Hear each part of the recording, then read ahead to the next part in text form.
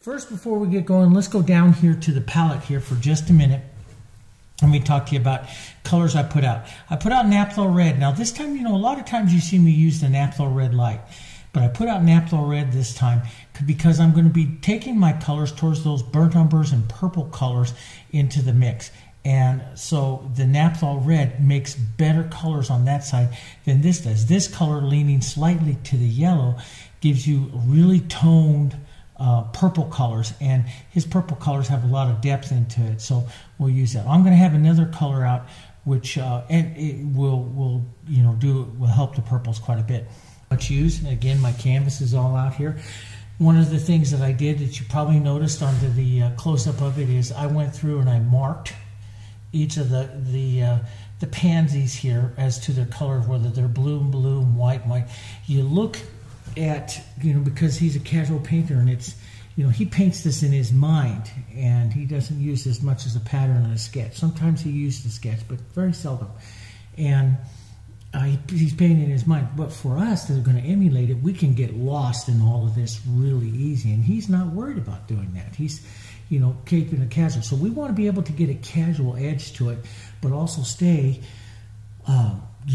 without getting too confused. You get confused and then you'll start getting stiff. So one of the ways, just to put a little color mark in there so that you know. Okay, and also let it be yours. You can change a few things from time to time. Now, what's going to be the first step? First step is that there's a lot of the Impressionists that believe, and he's not an Impressionist, he's a Romanticist up into the Impressionist.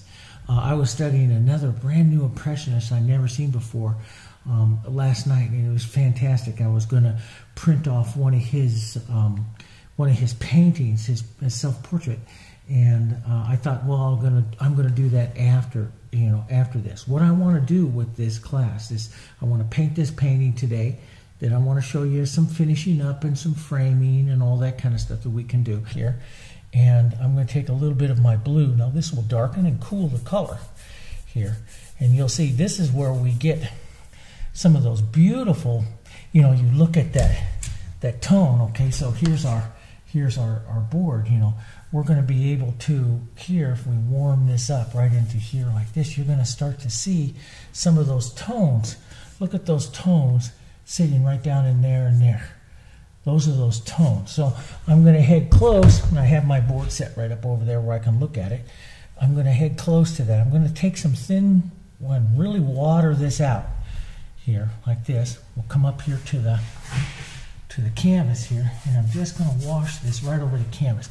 And I want to use quite a bit of water, so put some on and let this just, because we're not looking to so lots and lots and lots of water. Put lots of water with this. We're not looking to, base coat. What we're looking at doing is toning the canvas. So put this on. The other way to do it is, that I do a lot of times, is put some on and then I'll add my spray bottle to it here too and move this around. Now, your canvas, I don't, the prepping color that I have here, I don't have it really prepped with a lot of color or anything, because I didn't want to fill up the grain of the canvas. Start identifying some of the yellows. Now I'm going to first take out my yellow oxide, and I'm going to tone this yellow oxide down just a bit. I'm going to take a little bit of my burnt sienna. A beautiful tone for this is any kind of purple color, which is what he's using in here. So if I take this blue and this violet together right into here and make this kind of purple color, well, the violet color is a natural, it's a complement to what we have going on here. And see how that just tones that and grays that down real quick here. And then if I add a bit of white to this particular color here, just like this, you'll see kind of where we're going to be going later on in the class. You see that color? That's the color that's right there. See? That's how he's toning. So I'm going to change the yellow up a bit, get a little more yellow oxide into this, and just push that around a bit so that you don't have just solid that tone. That's what you want, is this modeling of this tone. That's what's going to be very important, through the whole parts of this painting. And even though we'll cover this all up, I'll just drag some of that around and everything like that. What that does is that kind of fills up your bouquet here. into the negative space areas with some of these colors. Now, you know, Impressionists and stuff would make more marks, would have a little bit more, you know, stuff going on, but that'll get us started here right now. Straight line. I don't know. I look at this. I think this plinth. Of course, he's the master, you know, but I think this plinth gets a bit distracting. He should have straightened it out a bit. But you know, this is the whole concept of it, is to be this casual. So, you know, roll my brush and pick up some of that other color there. There, just make sure you get rid of all those little holidays, so you get rid of that, some of that, those edging stuff there. Now, I'm just going to grab some of this color. Sometimes I'll grab a little water like I just did there. I'm going to grab some of this color, and we're going to push this right up into our composition here, up into the cast shadow side of our composition. So we'll carry that color, so it just doesn't, those colors just don't show up right up there into the front. We'll push that right up into there, and let's go right up underneath here. So we have this little white bit right there. Let's go right up underneath our flowers here for a second. And you really should, or what I try to do today, is go into the flower just a little bit. But this is the contact, what we call the contact shadow area of the painting.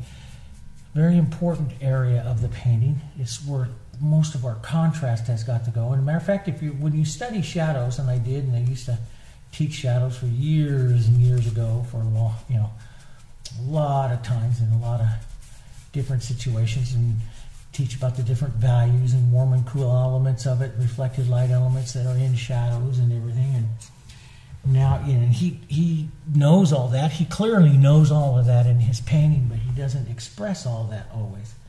The thing is, broken color is that it you know, it looks dark and stuff here, but they're all different colors, and that's the secret of painting rocks, like we learned in the landscape class. You know, that's how I paint rocks. That's how we do so many different things, and paint beautiful skies with broken color. Well, here you're using backgrounds and painting that. Now, we've got to think about our through light coming back up through here. So let's take some of our yellows and our burnt siennas here, and we want to tone this down. Now, what are we toning it down with? Some of our purples. This is some of the same colors here. We want this to be a little more toned, maybe a bit of that red in there. And we've got to be a little lighter, just a bit lighter than what we were using before. Here, let's get a bit more of that red, some of that light through here. And let's find a good base here for some of our through light. Let's see where we are. If I'm looking through this, let's put this up on a edge here and just see what about where I am. This is about a value 5 to 6 right there. See, always reference this value that we're here. Look across to see where I'm at. Let's just see where I'm at right in there in that tone. And I'm right about this right value. It will dry a little darker, so I have to go up a bit more. So let's just adjust that right now. Let's take it up a value or so higher here. And he's a bit more red. So we'll add just a bit more red, or you can model that into that.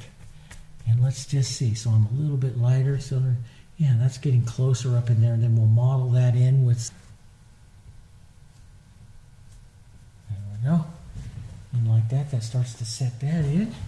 And I need to get lighter. And I'm just going to add some water over here, loosen this up just a bit so I can grab some of that. And some of this color, a little bit more yellow. He's just a touch more yellow. Back up over here, get some of that. See, this is where I like. This is where you get his look.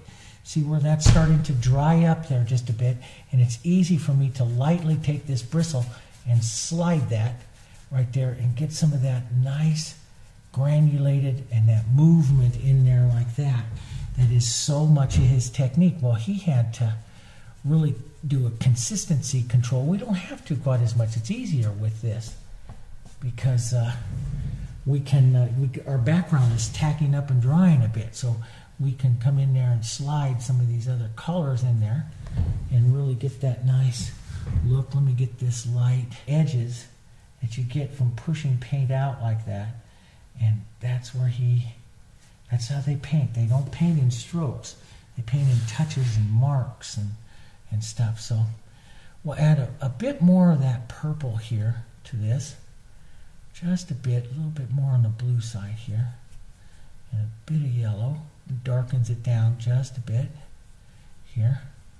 Let's come back here to this one back here. Push that in. You see that more of just a little bit more purpley gray. And you'll see that right there.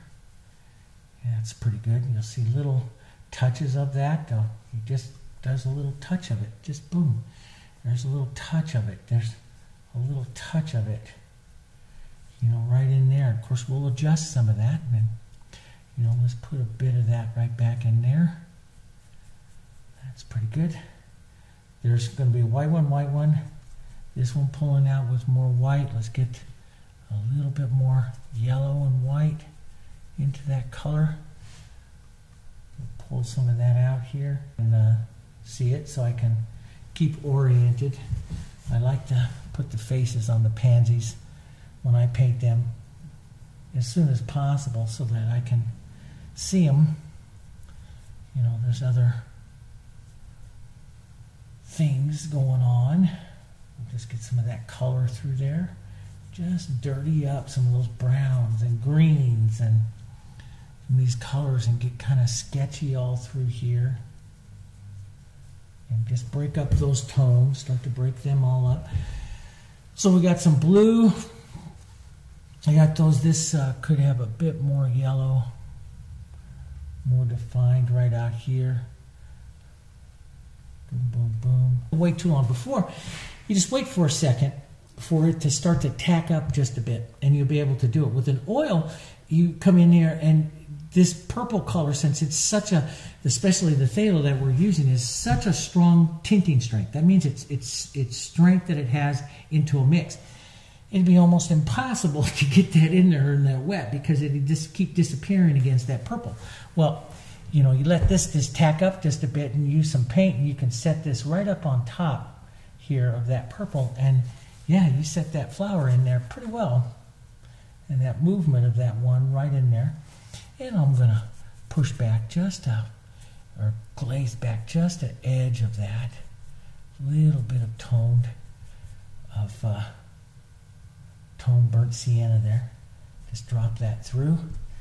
And if I wanted to bring that out even more or so, I would let that tack up just a bit. Let's just bring this up just a bit more. Let that tack up just a bit. I like that look through there. And that, you know, you start to head to, because it's a beautiful, beautiful study video as well to have. But let's get this into here. But recreating stuff, understanding and recreate. See this broken edges that I can get there now with this, and I apply this purple, and you know, you'll see him come in there and apply that, and then hit some of these other lights and stuff coming through, and some of this movement that just gets. That's what he's doing here. So you'll see some of those things, and you'll see like little edges of that light red that hit through there. As he's taking out and he's shaping and he's looking, you know, we never put in the real fronts of this. First we'll do it kind of purpley here. Put just a bit of extender into that just to loosen up my color a bit here. We never put in the front petals on this thing. We'll put in some big blobs here. It's turning out and down. That pansy there. Little tips of that. Soften it down just a bit. There. Out like that. That's good. This could be out a bit more. You can soften any of that down. Soften any of that down. I'm going to take some of that light and state it back up onto that one just a bit. He's always watching those edges, so sometimes you pull out just to get that broken edge there. A little bit of light stroke into that. Good. And I want to paint I want to paint that. Sometimes I'll rinse out my brush here if it starts to feel just a little bit too stiff of some of the drying paint here. But let's go back up here. Burnt sienna, some of my yellows, some of these colors, and put on a little thicker paint. Some of what I did on that there before. Let's head into some yellow oxide over here. A little bit more. Just grade, maybe just a touch here. With some burnt sienna and some of your violet-y color there. And yeah, just a bit lighter.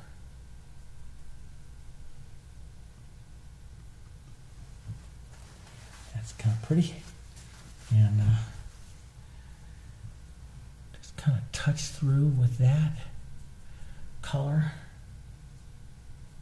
Kind of, you know, imagine just moving that color around, moving that through.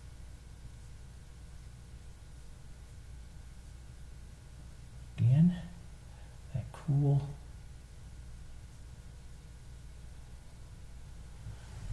Seeing where that light is hitting and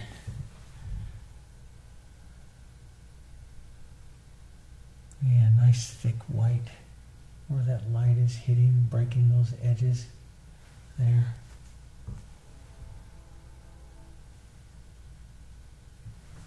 Break those just a bit. Oh, I like that. Let's get this edge right in here. Remember, edges advance. We always talk about that. So get those nice edges right into there as well. And let's take and break that edge. Some of our yellows. Tiny bit of those. It's so easy to get too much of that phthalo blue, so you always sneak up on it. One of those edges, let's just break those in and lose those up in there. That's too light. Got into that. Get some of that violet in there. First, before I get going here, I'm just going to offload this brush, push it, offload it so I can get to my chisel back again here. And I want to come out here like this. And he's real heavy with this movement of these stems right out through the air. It's pretty heavy in color. And I don't always like that heaviness of it, but it's reality because there's a lot of flowers here. There'd be a lot of stems. You know, I want to push some of this right up here like this, as much as I hate to cover up some of that. I want to just push this color around. Here he's very casual and playful with his leaves here. Pushing that in. You can see this really starts to light or airy up the composition here. We'll push some of that around. We'll take some of the darker version of this, a bit of the sienna into it as well here. We'll come out here. Take some, really step back on your brush. Get some brave kind of reversing strokes there. Maybe get some yellows into that. Siennas mottled up into that. Really get kind of playful here. Onto this one that just kind of pulls through.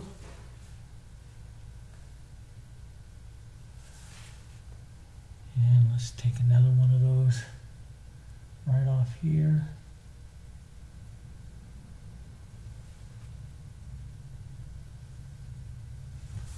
There we go, a little purpley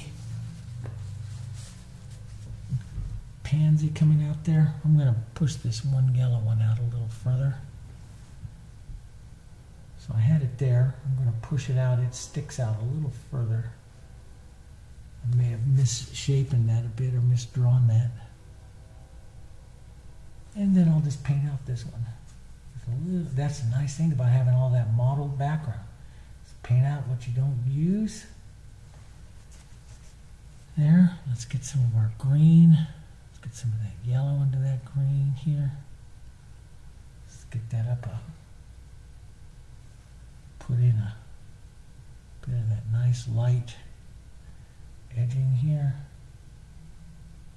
Lights, you know, coming through, warm some of them up a bit. Don't over mix it too much.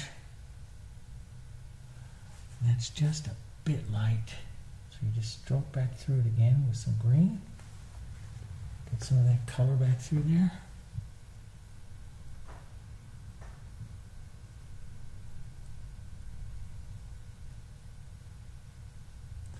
There we go, get some of that through there. That's pretty. Little bits.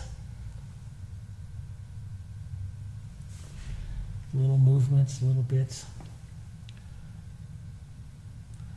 Always go back and revisit your shadows. You can paint out something and raise your cast shadow a bit if you got a little too heavy or so on something. Find that. Let's go back and set that little pansy edge in there.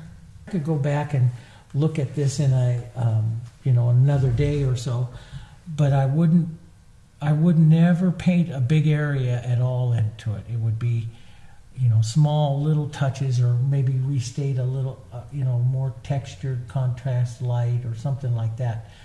I wouldn't necessarily come back and work big areas, because it'll be completely and feel completely different than what you're doing right now. So, it's dangerous. But you could put this away, and in the morning or so, or the next day, look at it. You might see a few things and change a few things. And the key word there is few. Don't go making any major changes to anything. Here I'm just adding some more contrast darks through the painting. But tomorrow I might see, oh wow, I forgot to put this in, or something like that. And I can make small little changes and stuff. But I wouldn't go in and make big, huge changes of it by any matter of means, because you'll just destroy the effect of it. So let's bring it back, just a bit back.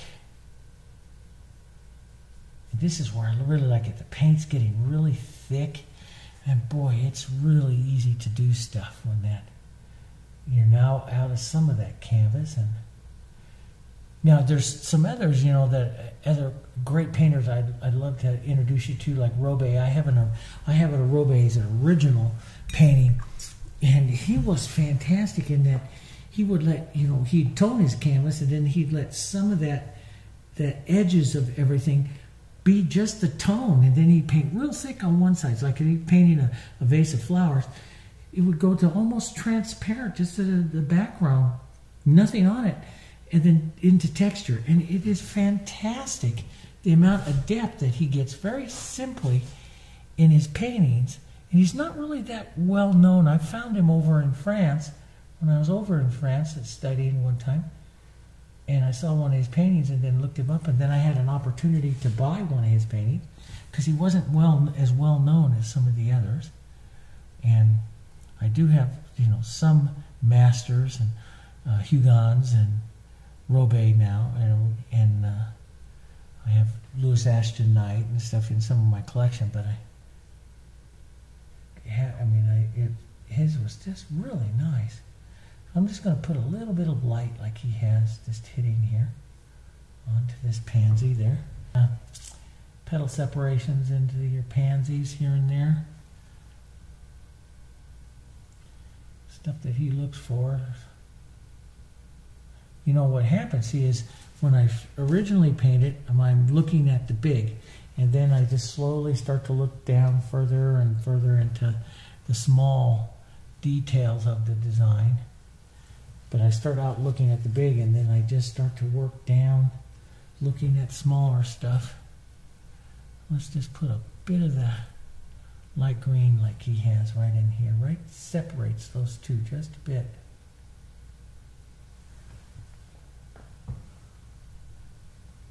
So I start to look at the small stuff. Start big, and then start getting smaller and smaller, and working it down.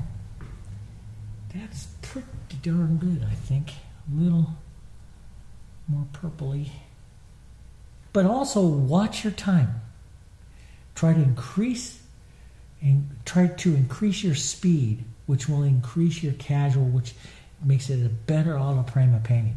Okay, but a lot of that has to do with plans and all that kind of stuff, which we're going to be talking about and learning more about and doing all of that. But that's a goal. Timing and speed is a goal that I want you to work towards, and it'll help you. All right? Okay. So there's the first thing. If I painted a little faster, we would do probably a little better, but it gives you a good idea. Try it. Try to just let those edges happen and everything like that. And again, like everything, if you need some help or if you need any ideas or anything, just drop me a line and we'll do that. And then if you don't like it one day, try painting it another day. It could be different. And your hand should look like this. Okay. I'll see you on the next one when we're going to apply it, and then we'll finish it up and all that kind of stuff. And we have a long ways to go still, but it's kind of fun, especially this very different from bloomers. All right. I'll see you guys on the next video.